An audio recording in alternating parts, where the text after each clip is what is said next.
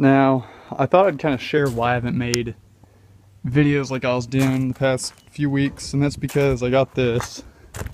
Got it for 25 bucks, engine, frame, tires and all. There's two flats, I had to replace the tubes, but other than that, for 25 bucks, it's not too bad. Now, I have put more money into it to get it going. It wouldn't run very well on its own. I had to rebuild the carburetor.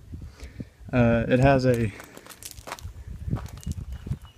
what's it called? Tecumseh 5-horse enduro engine on it. And you know what I'm liking about it so far is that everything's just so cheap.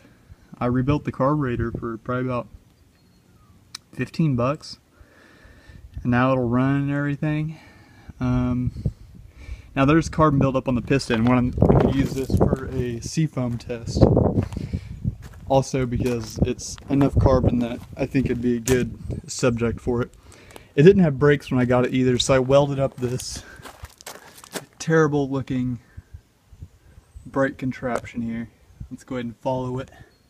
That spring hanging doesn't do anything. Let's go ahead and follow it down to the pedal. And press the pedal. And that's what it does. Now, the clutch is probably about to give out. My friend rode it the other day, and when he was done with it, it was smoking and extremely hot. So I'm thinking before long I'm gonna have to throw 20 bucks at it and get a clutch. But I thought I'd go ahead and share just what I've been messing with. This thing was red before I got it. Or before I started messing with it. It didn't have any cushion on it or anything. But it's still a fun little thing. It's got adjustable seats. I'd put 2 tubes in it. It had been crashed. That was not me. Even though I rode it when it didn't have brakes, that was not me. The wheels bend, it wobbles a little bit, but like I said, 25 bucks. It's a lot of fun. So, I guess thank you guys for watching.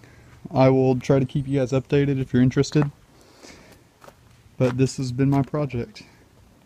I guess it's also worth mentioning that back here at some point it did have a brake system, because this is a brake drum. I'd have to buy a band somewhere. But that'll be the next project. Hopefully I'll make a video about that.